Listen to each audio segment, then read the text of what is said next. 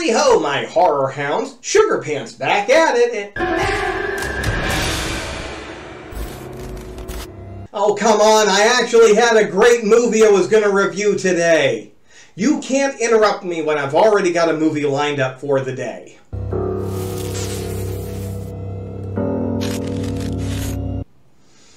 Fine, fine. Let the widow baby have her way again. So what do you have for me today? 1998's The Chosen One, Legend of the Raven. Doesn't sound too bad. What's it about?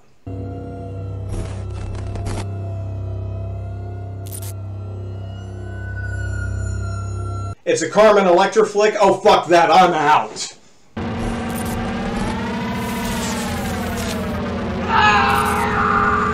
Fine! God damn it! Fine! I'll watch a fucking Carmen Electra movie. I'm gonna not do bad things anymore! Why did she hurt me like this? Okay. The Chosen One, Legend of the Raven. Here we go with the sleaze docket. We have 7 dead bodies, but 2 get resurrected. 6 cups blood. 1 cup urine. 3 gobs of spit. 4 naked breasts. 3 naked butts. 1 sex scene. Star Wars plagiarism. Text scroll narration. Super bouncy forest jog. Subservient breakfast. Sexy orgasmic cultural appropriation. Plate lickage. Kitty cat style self-licking. Orgasmic writhing resurrection. 1 milk shower. Leg channeled milk drinking. Milk drenched sexy time. I put it in quotations because it clearly wasn't really milk. Exercise side boob. Orgasmic Native American bondage. Sexy steel pipe beatdown. Ringing phone cock blockery. Apple bite douchebaggery cliche. Radio only broadcast exposition cliche. Gratuitous giant hair. Gratuitous porn medal. Crescent medallion branding. 1 double beatdown. 1 bullet to the shoulder. Shotgun blasted belly. Shotgun blasted back. Shotgun butt to the head. 2 bullets to the gut. 1 slit throat. Turquoise moonshine. Public urination. Post beatdown water sports. Post beatdown truck sex. Force healing. And big hair alley catfight. Well, what the hell do you want me to say? It's a 90s movie and Carmen Electra has top billing. My best guess is the script was a stack of greasy Denny's placemats with crayon drawings. Basically, it's a softcore porn director's attempt at recreating The Crow. Which is funny considering I've seen porn stars kneeling to film a 20-minute bukkake video show more emotional range than Carmen Electra. It's dreadfully painful, and there isn't nearly enough skin to be considered a fair trade for sitting through it. So let's get to the dreck. It all starts with a garbage text scroll and narration, and I'm sure someone thought Episode 1, Renewed Hope, was fucking cute. It's a trite and cliche diatribe about good and evil, and tells of a sacred pendant that's the one true weapon in the epic war. Naturally, they have to say it's an epic war, because they sure as hell ain't going to show anything epic over the next 90 minutes.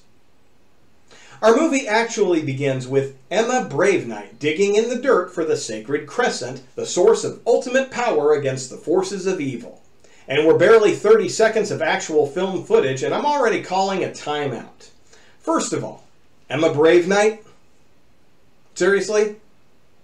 I can't tell if it's a shitty comic book name or a shitty porn name. Second, why did she choose tit-boosting lingerie as her dig-in-the-dirt outfit? And third, that's not a crescent. It's a spiral. My God, this review is going to be 5 hours long, isn't it? Okay, let's keep going. Some dip-fuck greaseball shows up to ogle Emma's $1 rub-on shoulder tattoo and to chase her through the woods. Oh, well, at least she was smart enough to put on sneakers to complete her ensemble.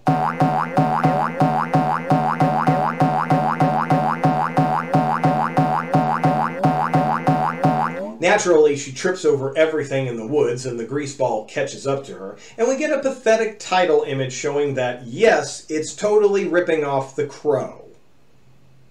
McKenna Brave Knight rolls into town because of her sister's death, and the narrator explains that she's been gone for 4 years. We show a Native American who finds the crescent out in the woods and explains that he will have to give the pendant to his first daughter, McKenna. This gave me a heavy heart. But then we cut back to McKenna, who refers to this man as Poppy, and he sounds nothing like the narrator. Emma is one of us, as you are, and always will be. Why the hell didn't they just keep this guy on to do the voiceovers? Anyway, McKenna says to not start his tribal crap again. And we cut to a ceremony of Emma's ashes being tossed one handful at a time. Maleve, malehu, wapa kuka, malehe, dubi, dubi, do. We also learn the only sheriff in town has some history with McKenna. I mean, naturally, this town has like a dozen people. But in the B story, we see he's been shacking up with Nora, who's suddenly real curious whether or not Henry has seen McKenna or not. Then we suddenly slam cut into story C, taking place in some skeevy leather bar basement or something, where the local serial killer is making his victim choose which eye gets cut. But we leave before anything fun happens in order to not spend a fucking dime of the budget on gore special effects. Back to McKenna, who's sleeping under the couch cushions. She's disturbed by a slow-motion vision of Emma, and then we go to a native ceremony where she's branded. Sort of. And then we get some of the sexiest cultural appropriation I've ever seen.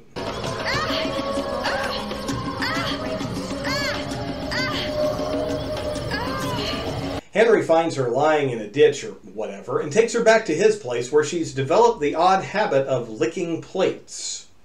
But it's okay, because she's also horny as fuck, and we get a bump and grind session that's almost worth the previous 27 agonizing minutes of film. And then there's story D, a bunch of dip-fuck rednecks who make turquoise moonshine or whatever. Who cares? Fuck you.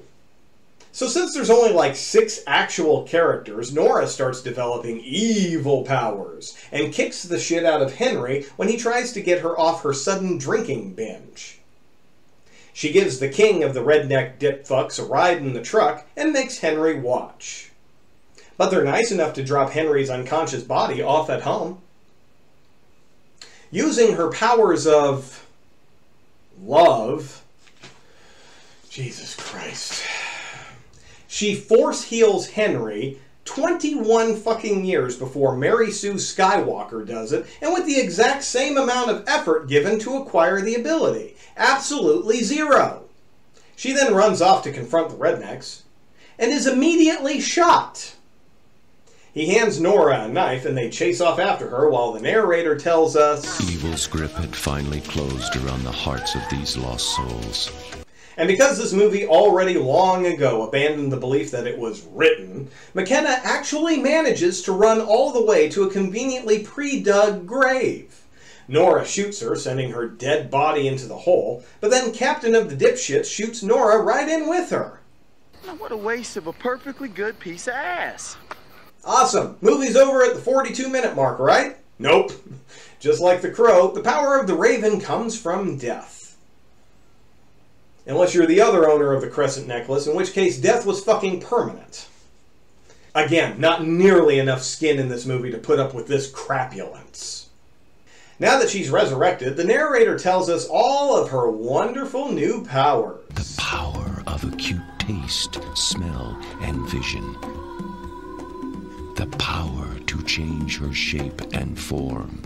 The power of perfect strength and grace. Ladies and gentlemen, I give you the only fucking time anyone will ever accuse Carmen Electra of having grace. Meanwhile, Nora resurrects thanks to being dead right next to the crescent. Man, that thing is super powerful. Too bad it didn't do a fucking thing to Emma when she was murdered. And I have had enough of this movie, so let's speed up this summation. The serial killer, oh, remember him? You shouldn't, it's been over half an hour since we've seen him. He picks up Nora and she kills him in a by-the-hour hotel somehow and finds his sex dungeon. McKenna gets an elongated dressing montage, and we're not supposed to find it gut-wrenchingly hilarious when she shows up for her first fight against evil, represented by a pair of low-level crooks.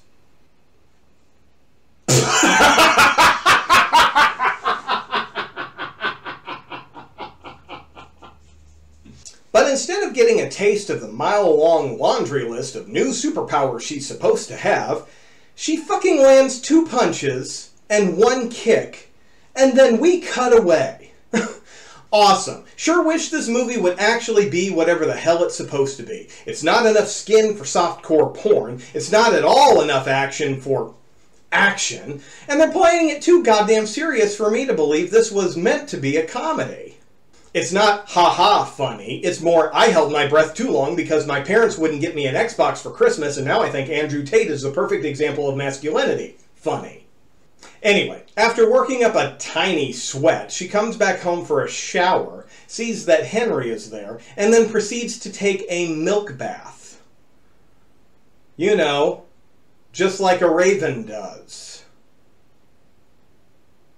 And we get yet another ripoff of Salma Hayek's vastly superior leg beverage delivery system. And I still say Salma did it way better fully clothed. We then get an elongated white fluid bath. It's supposed to be milk, but there ain't no way this goopy white swill is any dairy product. Unless it's been sitting behind the radiator all winter long. Nora shows up to take out the rednecks in her baby's first fetish gear, while McKenna does aggressive aerobics. Eventually the movie just gets tired of mindless filler bullshit, and we finally get a showdown between Nora and McKenna at a cheap dive bar. Hello, scumbag. Henry gets shot, and McKenna gets a knife to the throat. Suddenly, she remembers her power to transform time and space. Jesus fucking Christ! And then we get some clunky fight choreography and over-the-top sound effects to make us think something is actually happening. And the fight ends with Nora getting her throat slashed. The fucking end. This truly is an example of a movie that could only have been made before an internet-ready computer was a major device in all households. What I mean by that is Google is a much less painful option than The Chosen One if all you wanted to see was a naked Carmen Electra. Unfortunately, us 90s kids had to stay up late and sit through 88 minutes of garbage in order to see about 150 seconds of actual naked Carmen. Compare that to right now. Just a fraction of a second on Google and you are inundated with gloriously silent pictures of Carmen. All the skin and none of the speaking. Oh, don't get me wrong. I'm definitely not advocating for women to be naked and silent. I'm just saying silent photos of Carmen are a lot easier on the earballs than practically any audio she's ever recorded. Although, say what you will about her acting, but at least it's better than her short-lived music career. Jesus Christ, Prince, we loved you so much, and this is how you repay our love? The Chosen One was directed by Lawrence Lanoff, who also played the serial killer in this one. His career was mostly about titillation, whether it be feature-length movies or videos for Playboy. Which makes it such a shame that this movie's skin content is so damn low. I don't mind if a movie ends up being a stinker, but either give me a ton of flesh or a ton of gore to balance out the crap. Say what you will about a movie like The Monster at Camp Sunshine, but at least it had the decency to throw in 58 naked breasts and 48 naked butts to make sitting through the non-story somewhat worth it. What the hell are you offering me, Chosen One? There you go. And believe it or not, but 2 actual people wrote this repugnant pile of rhinoceros plop. Cara Bromley would go on to be one of the writers for The Rowdy Girls, which was a considerable step up from The Chosen One. Go check out my review of that movie to see a skin flick that was done right. Or at least better. Honestly, about the only actor of note for me was Frank Salcedo, who played Poppy for a very short amount of screen time. He also played Ben Whitemoon in the segment Old Chief Woodenhead in Creepshow 2. So with that putrescent picture placed on the pile, it's past the point of proclaiming our parting ways. And until I greet you again for another feculent film, this is your moldy Montebank Sugar Pants. See you in your dreams.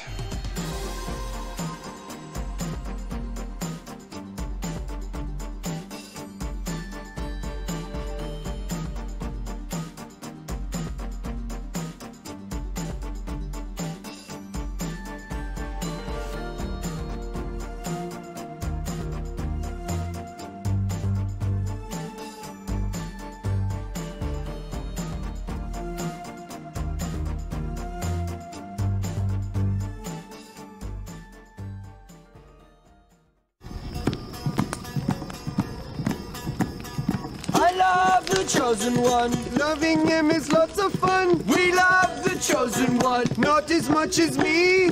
I love him with my heart. I love him with my body parts. We love the Chosen One. Everybody shush. There, it is decided I love the Chosen One most.